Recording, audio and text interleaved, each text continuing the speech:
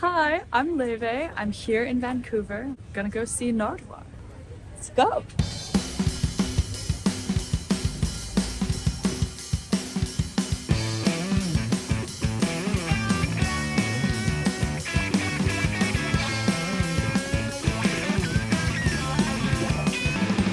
It's Nardwuar from Vancouver, British Columbia, Canada. Meet you. Thanks for coming to Neptune Records. Early. Yeah, thank you for having me. Nardwuar. Nardwuar. Nardwuar. Nardwuar. Who are you? That is a great question. I ask myself the same thing every single day. I guess I am a singer of the name Laufey.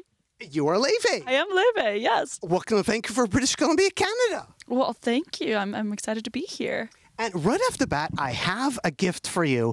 An Oscar Peterson 10-inch I love Oscar Peterson. from 1952. 1952. And he is Canadian. He is, you know, I know that he's Canadian because I just played at Ottawa Jazz this summer and I went to the Oscar Peterson memorial statue thing. He actually played in Vancouver at the Penthouse nightclub and the piano is still there. Is it? I'm just gonna have to go. I want to play that piano. I was curious, have you played on any famous pianos? I have played on some famous pianos. I recorded both my last album and this new album, Bewitched, at a studio in Hollywood called East West that has Frank Sinatra's old Steinway, actually. So I have tickled those ivories. And now you have Oscar Peterson as 10-inch. What can you say about Oscar Peterson and Laufey? I can say that I think he's probably my favorite jazz pianist. I got introduced to him first actually listening to Ella Fitzgerald, and I heard records that Ella had recorded with him, and I just thought his piano playing was really, really beautiful and had a lot of classical undertones to it. And I grew up playing classical music, so I think that was kind of like the connection for me. And on this 10-inch, special artwork by David Stone Martin. He did all the cool jazz covers. They just don't make album covers like this anymore. It's pieces of art. They belong in a museum.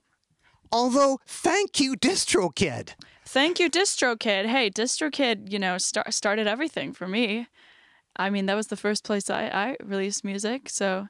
No vinyl. No vinyl, no. But I do love vinyl. I have vinyl now. How many orchestras have you played with? How many orchestras? As a cellist or as a singer? Just as a singer. As a singer. Well, I just played with the China Philharmonic and the LA Philharmonic. Iceland, I just did the National Symphony as well, so I think 4 or 5 now, maybe, or something. But we have some lined up that I'm not allowed to talk about. Well, how hard is it to get an orchestra lined up on board?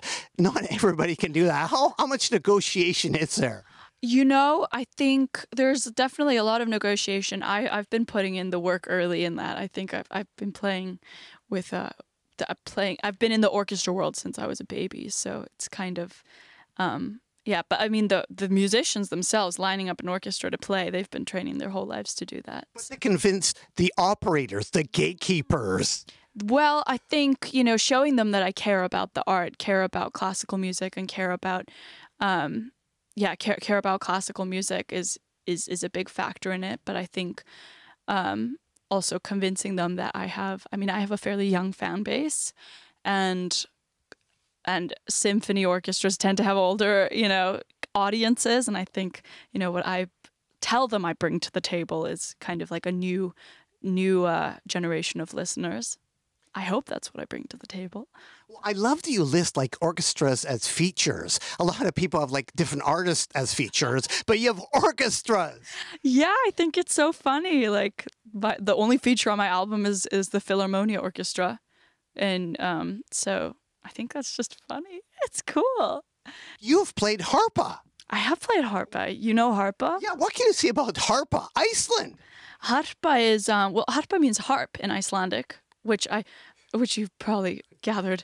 But Yeah, it's a beautiful kind of cultural hub in Iceland. The Iceland Symphony is there, and yeah, it's right on the harbor. Has the most beautiful views. It's like my home away from home. I spent almost every day there while I was in high school, just doing various things. Now, speaking of Iceland, I love the fact that there's a place called Nardvik. Oh, Njarðvík, yeah. Yes. Well, we named it after you. It's just kind of like Nardwuar. Yeah, it's exactly like Nardwuar. Well, we named it after you. What's Nardvik like? Like Viking World is there. It's near the airport. Yeah, Njarðvík is near the airport. Sorry about my pronunciation. Oh, no, that's all right. I wanted to be Nardvik. Nardwuar. Well, we'll call it that instead. Nardwuar is, I mean, there's not too much to say about it. Have you been to Viking World? I haven't been to Viking World, no. But you could argue that Iceland is Viking World. Boom. Yeah, yeah. What about Altamir School Altamir School? in Iceland? Oh my goodness. Altamir Skóli. My elementary school of 2 or 3 years. That was quite an experience. Yeah, that was the first school I went. I lived in Washington D.C. for 2 years when I was a kid, and when I moved back in 2008, that was the school I attended, and it was all right. And Laufey, I have some more gifts for you. Right now, these are some gifts for you. What can you say about Keely Smith? Keely Smith. I mean, I think she's most well known for "I Wish You Love," which I too have a cover of. It's a beautiful song by Charles Trenet. I'm actually playing it tonight on cello. And this is from 1959. 59. Wow, And tonight, 2023. Yeah, and it's funny. One of my favorite parts of the sets is when I sing this song or other jazz standards, because everyone's singing along, and it's so funny to think that in 2023 there should be a group of young people still singing songs from this time. It's crazy. And underneath, we have another gift for you. Oh my goodness, Louis Prima! This is a beautiful cover. Wow, breaking it up. From 1958, more Keely. More Keely. And look at this trumpet. I signed a trumpet last night on stage. It was quite something. It was the first trumpet I've ever signed.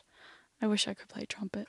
How many instruments do you play? Like if people go to the gig tonight, you mentioned cello, there's going to be guitar. What else? Violin? No, piano. So those 3. Oscar Peterson piano, maybe. I could only wish. I need to practice to get to that level, to deserve to play that piano, but we'll see. And underneath, another gift for you. Another Louis Prima. This is Ann Keely Smith. And Sam Botera and the Witnesses. This is beautiful. From 1957. 1957. Wow. Got the 50s down pat, huh? What can you say about this record, or these records, or Keely Smith, or Prima, or Butera?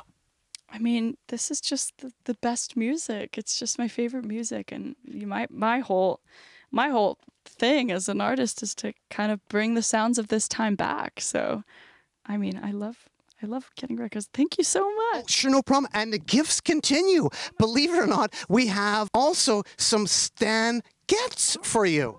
God, I love Stan Getz. And what can you say about Stan Getz? Well, I used to see Stan Getz's trumpet every single day at Berkeley. I went to Berkeley College of Music, and the library there is a Stan Getz library, and his saxophone was on display. So I love him. I love the records the bossa nova records he's done. That's kind of my favorite of the bunch. And that's from 1959. Wow, more 1959. And lastly, another gift for you, Laufey, obviously from 1962, some Ella. I love Ella. Ella's my favorite. Well, yes, she is. I have a lot of favorites, but Ella was the first musician that truly, I think told me it was what made me want to become a jazz singer. I think she sings like a cello, which is the best. And you cover some of her, like Making Whoopee. Oh, yeah. Making Whoopee is such a fun one. Underrated tune, I think. It's if you really dig into the lyrics, you'd find that it's quite funny. And some amazing David Stone Martin artwork as well. It's just absolutely stunning. Thank you so much. This is crazy. My goodness. But I mean, this is the music that inspires my writing the most. Quote, one more kiss, wine-stained, Lips. organic cheddar, bunnies. Organic cheddar, but that's on my rider. Yeah. How'd you get my rider? Well, you're Laufey. We have to know. That's true. I've heard you have a knack for digging things out. But the cheddar bunnies, what can you say about the cheddar? You love cheddar. You love cheese. I do love cheese, and the unfortunate thing is I have to lay off a little bit on the dairy when I'm on the road because it's bad for my throat. But the cheddar bunnies is where I cheat. Ever had tinned rye bread from a hot spring? I absolutely have. Explain that. Well, there's a little town outside of Reykjavik, not far, called Hveragerði, which basically means it's what's a kver in English? It's a part of the country where there's a lot of really hot water due to, proximity to volcanic activity that is very close to the surface. So what people do in Hveragerði, or historically have done, is they make rye bread in the ground. So they put it in a pot and then they just put it in the ground because the hot water is so close to the earth, and the bread just bakes underground, but quite close to the surface because it's so hot. And it's really, really good with some cheese and butter. Possibly a Laufey song? About the, yeah. I would love future song. I would totally write a song about rye bread that's cooked in the earth from Iceland. And Lay, They. I've another gift for you from 1967, a downbeat jazz yearbook from 1967. This is history right here. And notice what's on the cover is Jazz going long hair? Yes. Is it? Did it? Yes, it is. Boom. And actually, I've marked different places for you to open up. Oh my goodness. Do you want me to open them up? Yes, please. Okay. And this is a gift for Laufey, a downbeat from 67. This is legendary. Thank you. Check out some Thelonious Monk sheet music. Straight no chaser. I love sheet music.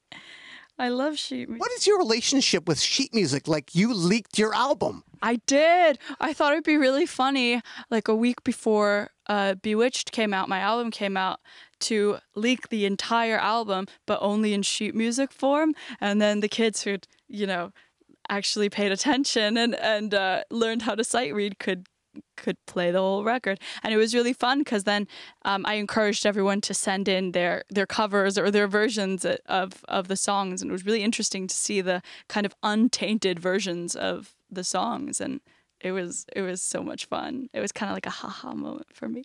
There's some more sheet music for you. Yeah, I love it. Which you hide sometimes.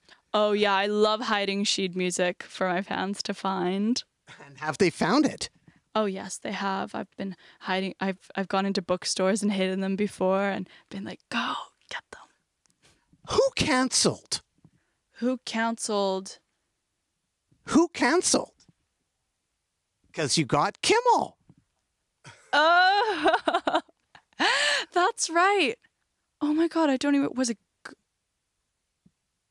The band Ghost? the band Ghost? No. Why am I making this up? I'm just making things up. It could be the band Ghost, but somebody canceled and you stepped in. Yeah, somebody canceled. My manager called me like at 6 p.m. the day before shooting and said, this band that's meant to go on tomorrow seems to be testing positive for COVID. And if they test positive tomorrow, you go home and practice. So thank you. Who canceled? Thank you, whoever who canceled. I will figure out who you are and I'll send you a handwritten note.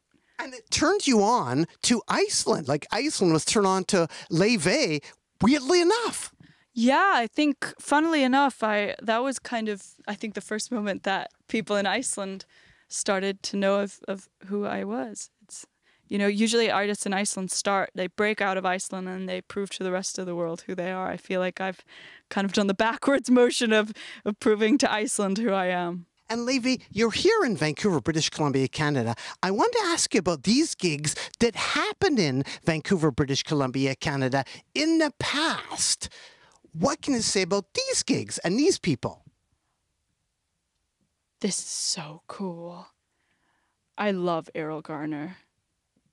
such a technically just perfect pianist. Oh my God, this is beautiful. Considered the world's greatest jazz pianist. Playing at Izzy's Supper Club in Vancouver. I thought it was Jay. Well, I don't have very good eyes, so Izzy's. Izzy was right. Supper club. Have you played any supper clubs? Have people like eaten salad while listening to Laufey? Yeah, I played at Blue Note in Tokyo recently. There was a supper club. I played at a jazz club called Catalina in LA recently as well. It's really. What's it like to see people eating while you're playing? It's so cool. I love that I get to play all these different types of situations, and where, you know, one is almost like a sit down dinner, and the next is just like a group of kids huddled together and screaming the lyrics. It's very special. But there is something, I think, because when people are eating and then they're really listening, so it's cool. And right underneath, we have another gig that happened in Vancouver, British Columbia, Canada, at the Cave. Ah, the Mills Brothers. And what can you say about the Mills Brothers and Laufey?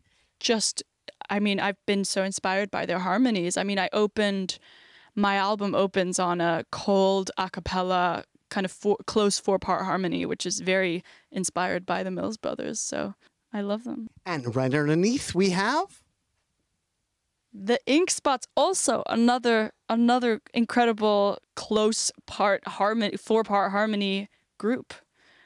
Also have inspired me a lot. I love the little talking bits that they do in between their singing. Like they're recording with on Into Each Life Some Rain Must Fall with Ella Fitzgerald, and in between one of them is like, into each life some rain must fall. That's very cool. And that's in Vancouver, British Columbia, Canada. And actually, I have a gift for you. Another gift. An Ink Spots record. Wow. Thank you. I love all the colors that are going on here. That's what a pop. And got the nice guitar and everything. Will we hear any Ink Spots tonight? Will we be hearing the Ink Spots tonight? Like, you do some sort of request, don't you? Like a question and answer, that sort of stuff, right? Yeah, I mean, I have kind of all over this. I just can't really, I'm really bad at not talking, so I just, you know, I love answering questions, and I have a little acoustic set pre-show as well, where I ask, you know, what song they want to hear. So maybe I will. I mean, What do people ask for? Do people ask you to play songs? Yeah, they do. They ask me to play, you know, my own songs or covers, and I always do it. TikTok. How did you do it? Was it the sped up songs? Did they help? Of course, sped up songs have been, you know, a help. It's a hilarious phenomenon that I'm sure we'll look back at in many years and be like, whoa, that was odd. Like, what are your TikTok tips? My TikTok tips. Well, I mean, I truly just enjoy it. I think as an artist, to get to interact with my audience like that is really fun. It's definitely a very unfiltered version of myself, which I kind of just enjoy showing that side of myself. It's it's a blessing and a curse, but I think a blessing in that it's, you know, you can wake up one day and make a video and have a song go viral, and it can change your life forever, which is kind of what happened for me. So, but it's a lot of work, isn't it? Like, you posting every day? It is. I mean, it is a lot of work. But it's part of the job right now, and I enjoy it. Nobody ever tells me to make TikToks. That's my key. The second someone starts me to the second someone starts to tell me to make them, I'll probably not want to do them. But it's fun. It's quite amazing, from TikTok, YouTube, to like a sold out tour. That's not easy, is it? Have you met other people that have had that sort of success? That's amazing.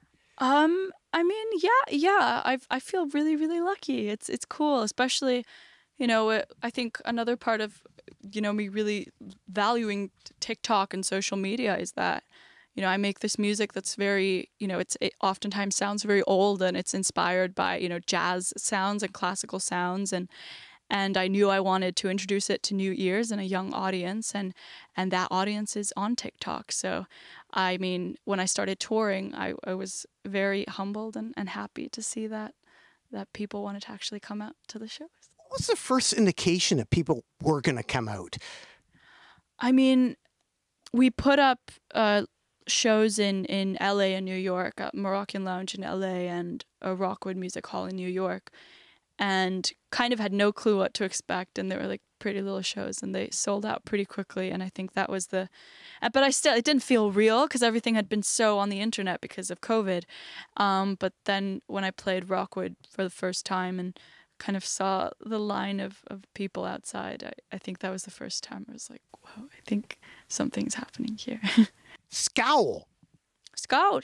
Scowl. Skoll, where's the drink? Cheers. Cheers. Cheers. Cheers. Icelandic. I'm right on that, right? Yeah, yeah. But there's no word for please in Icelandic? No. I mean, not really. I'm brain farting. I don't think so. Not technically. No. Amazing. I mean, people say please. Like people say use please. But there's no actual word for please. There are different forms of it. I mean, you can say like get the thought, which means like do it. Which doesn't sound very polite either. Yeah. Why should people care about Laufey? Why should people care? I mean, I don't know why they should care. I make music that I hope will appeal to many ears, so maybe they'll care because of that. I want to bring jazz and classical music back to a new generation. Well, thanks so much, Laufey. Keep on rocking in the free world and do. Doot. Yeah. Did I do it right?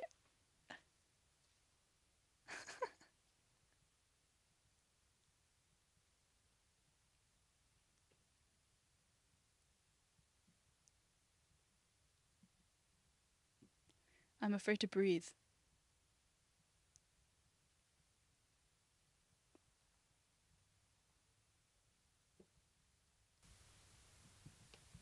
Do do do do.